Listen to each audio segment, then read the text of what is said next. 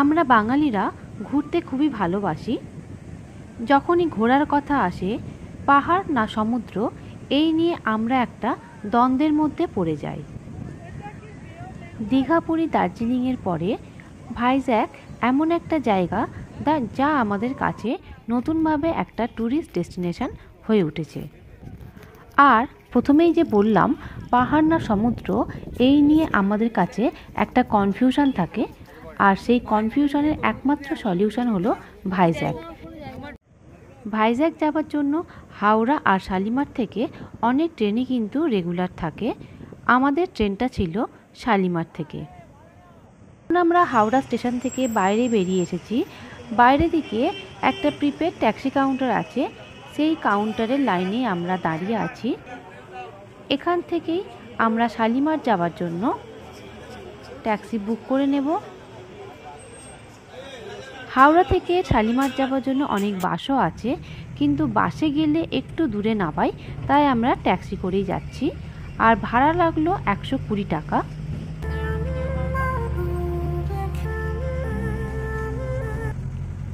রাস্তা মোটামুটি ভালোই।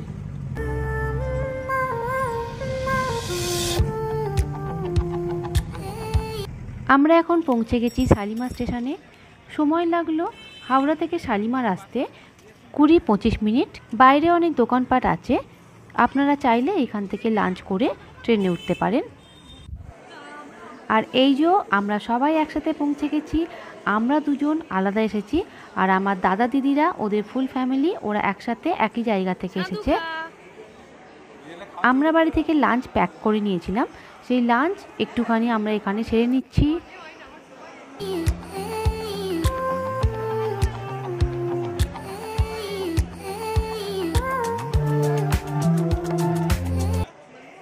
ট্রেন প্ল্যাটফর্মে দিয়ে দিয়েছে, আমরা তাই সবাই লাগেজ নিয়ে আমরা ট্রেনের দিকে রওনা হচ্ছি।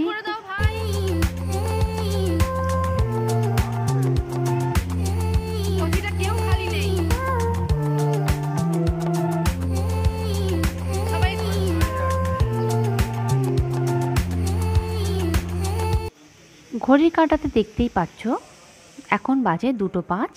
এখন আমরা বিশাখাপত্তনম স্টেশনে নেমে পড়েছি। আমাদের ট্রেন থেকে নেবেই ঠিক সামনেই দাঁড়িয়ে আছে একটা দোতলা ট্রেন। এখন এই সমস্ত লাগেজপত্র নিয়ে আমরা এবার প্ল্যাটফর্ম চেঞ্জ করে ওয়েটিং রুমে একটুখানি ওয়েট করব, কারণ আমাদের গাড়ি বুক করা আছে। গাড়ি আনতে আসবে, তারপরেই আমরা হোটেলের উদ্দেশ্যে রওনা হব। আর এই বিশাখাপত্তনম স্টেশন নিয়ে একটা কথা কিন্তু না বললেই নয়, একটা কাগজও কিন্তু দেখুন স্টেশন চত্বরে পড়ে নেই, যা খুবই পরিষ্কার পরিচ্ছন্ন এই স্টেশন। এটা হলো গেট নাম্বার 1। আর এই গেট নাম্বার 1 দিয়ে বাইরে দিকে বেরিয়ে এলে লাইন দিয়ে অটো গাড়ি কিন্তু দাঁড়িয়ে আছে। যদি আগে থাকতে গাড়ি বুক করা না থাকে, তাহলেও কিন্তু এইখান থেকে গাড়ি বুকিং করে আপনারা হোটেলের উদ্দেশ্যে রওনা হতে পারবেন।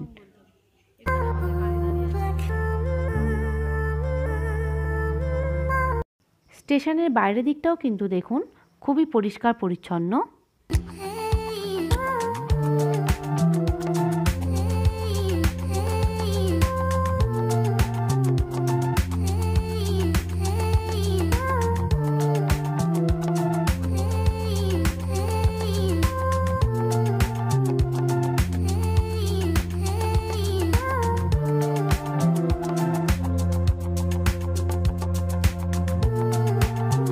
আমাদের গাড়ি এসে গেছে, আর এবার আমরা লাগেজপত্র নিয়ে গাড়ির দিকে যাব।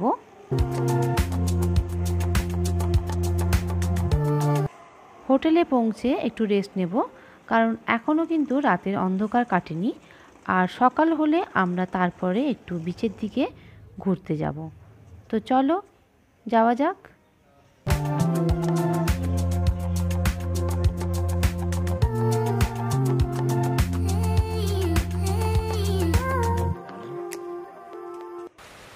সকালবেলা ব্রেকফাস্ট সেরে আমরা চলে এসেছি আর কি বিচে। চলো।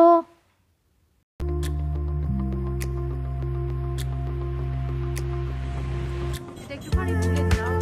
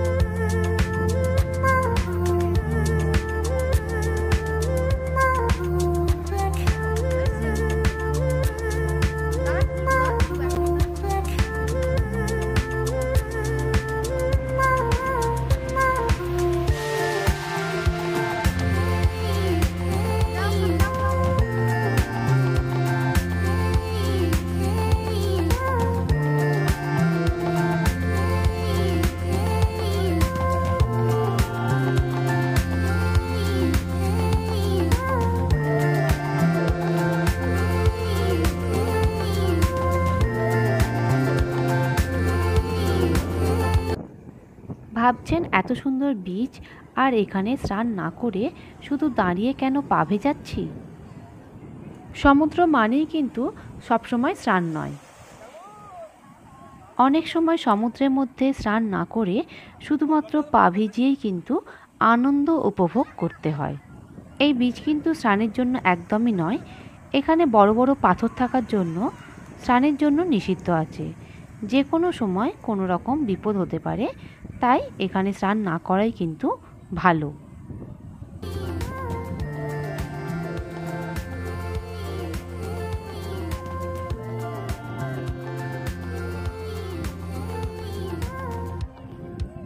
এইটা করলে ভালো হতো।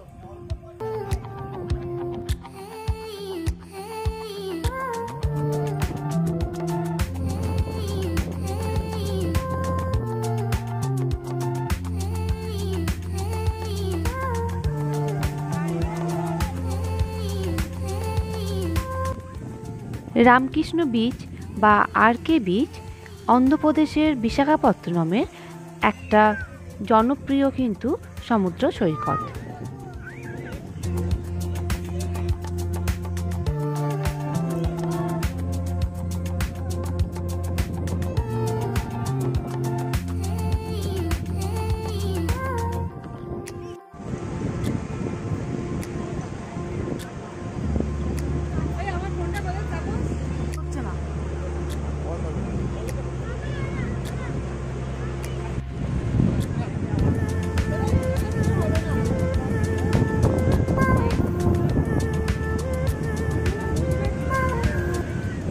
সমুদ্র সৈকতের খুব কাছেই রামকৃষ্ণ মিশন অবস্থিত, আর সেই নাম থেকেই এই বিচের নাম হয়ে উঠেছে রামকৃষ্ণ বিচ।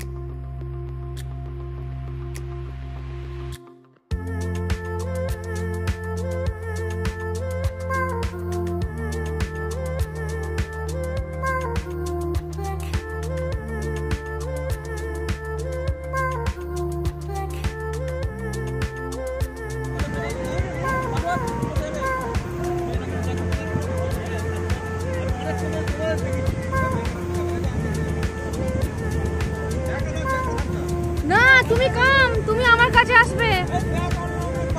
ব্যাগটা নাও সামন্তি, সবাই যাব। এই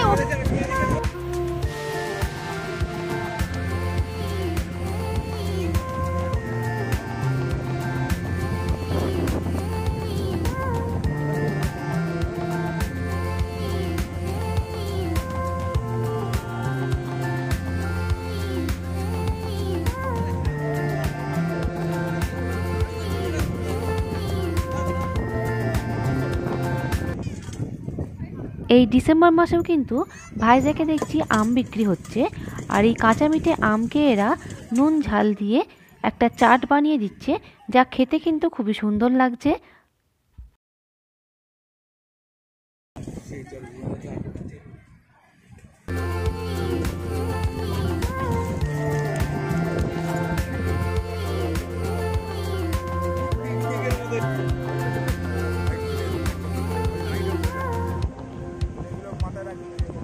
মাথায় রাখবেন, ঘুরেছেন যখন একটু মাথায় রাখবেন।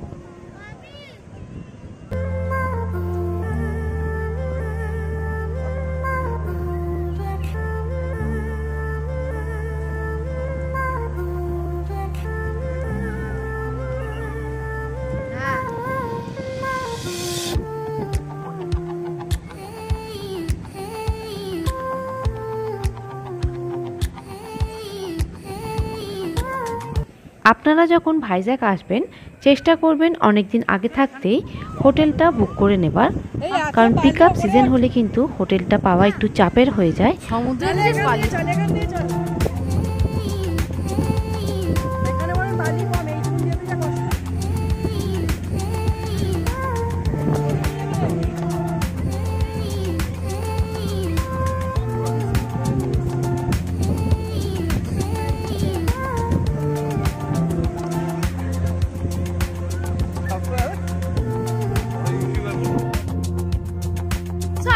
স্টিল আমার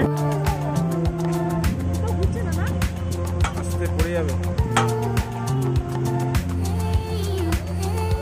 ধরবেন তবে তো। কি করবো?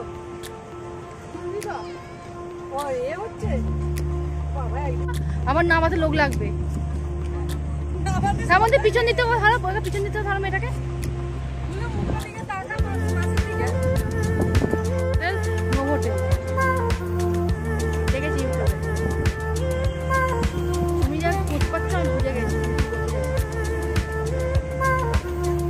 হোটেল নো হোটেল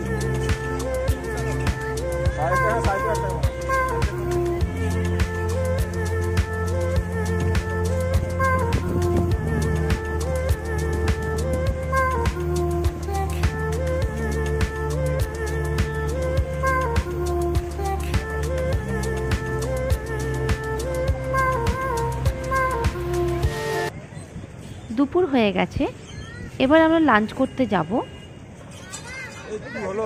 চলো চলো। লাঞ্চ করার জন্য আমরা চলে এসেছি হোটেল নিমন্ত্রণে। এখানে কিন্তু বাঙালি খাবার দাবার পাওয়া যায়, আর রান্নাবান্নাও কিন্তু খুবই সুন্দর। খাওয়া দাওয়ার জন্য বাঙালি হোটেল পাওয়া কিন্তু এখানে একটু মুশকিল, দু চারটে কিন্তু বাঙালি হোটেলই এখানে পেয়ে যাবেন। তার মধ্যে হোটেল নিমন্ত্রণে আমরা খাওয়া দাওয়া করেছিলাম। হোটেল নিমন্ত্রণ আরকি বিচ থেকে বেশ অনেকটাই দূরত্ব, প্রায় স্টেশনের কাছাকাছি এই হোটেল নিমন্ত্রণ। লাঞ্চ করে আমরা একটু রেস্ট নিয়ে বেরিয়ে পড়েছিলাম সাবমেরিন আর এয়ারক্রাফট দেখার উদ্দেশ্যে।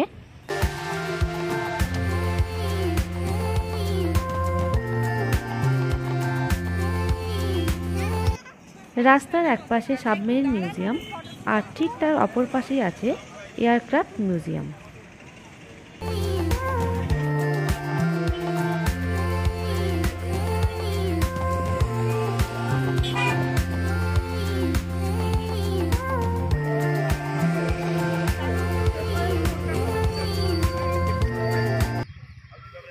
প্রথমে আমরা সাবমেরিন মিউজিয়াম দেখতে যাব, আর তার জন্য এখানে টিকিট কাউন্টার আছে, এখানে টিকিট কেটে তারপর মিউজিয়ামের উদ্দেশ্যে রওনা হতে হবে।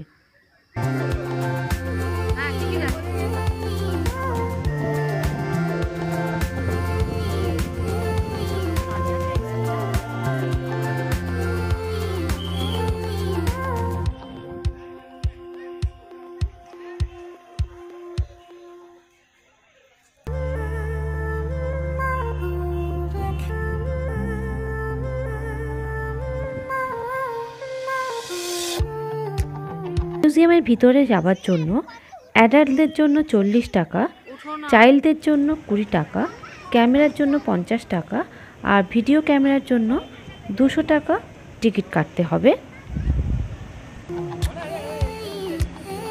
আমাদের টিকিট কাটা হয়ে গেছে, এবার আমরা মিউজিয়ামের ভিতরে যাব।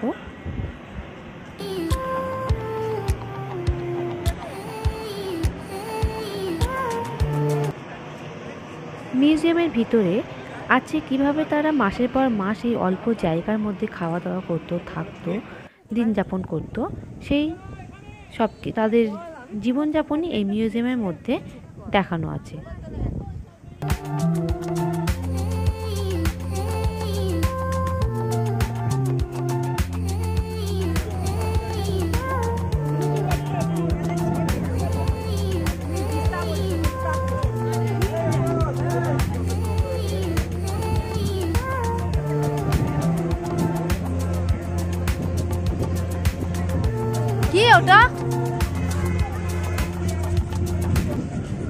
এখন আমরা চলে এসেছি সাবমেরিন মিউজিয়াম দেখে ঠিক অপোজিটে এয়ারক্রাফট মিউজিয়াম দেখার জন্য।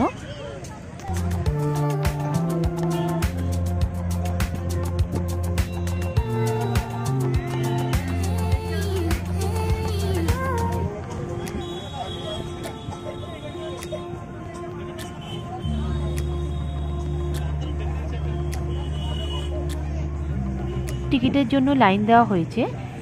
এখানে টিকিটের মূল্য অ্যাডাল্টদের জন্য 70 টাকা আর চাইল্ডদের জন্য 40 টাকা করে। এছাড়াও ভিডিও ক্যামেরার জন্য আলাদা টিকিট মূল্য আছে।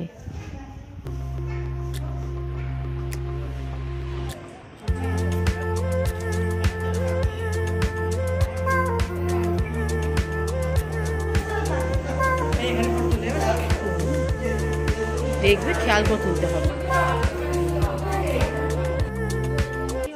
এইটা হলো এক্সিবিশন হল। এইখানে এয়ারক্রাফটের বিভিন্ন রকম পার্টস আর জিনিসপত্র রাখা আছে, যেমন engine, survival kit, anti submarine missile, data recorder, এই সমস্ত ডিসপ্লে এখানে রাখা আছে।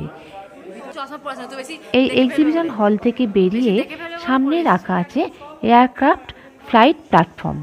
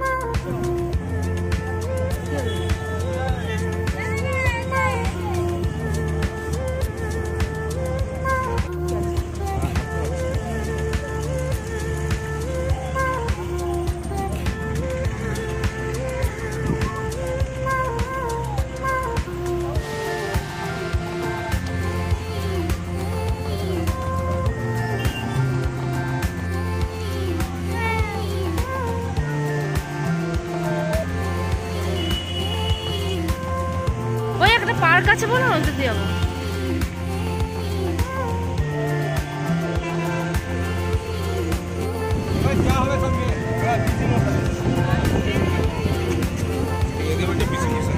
হ্যাঁ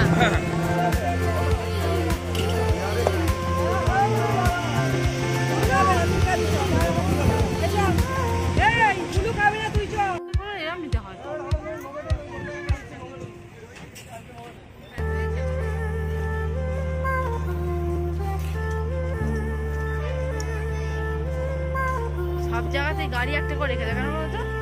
বাচ্চাদের জন্য, তাই না?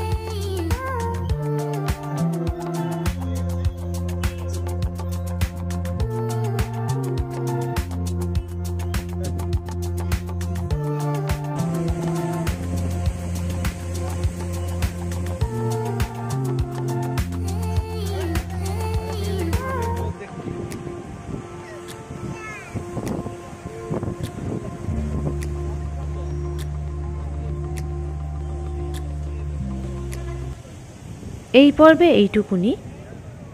ভাইজ্যাকের বাকি সাইট সিন নিয়ে ফিরে আসবো পরবর্তী পর্বে।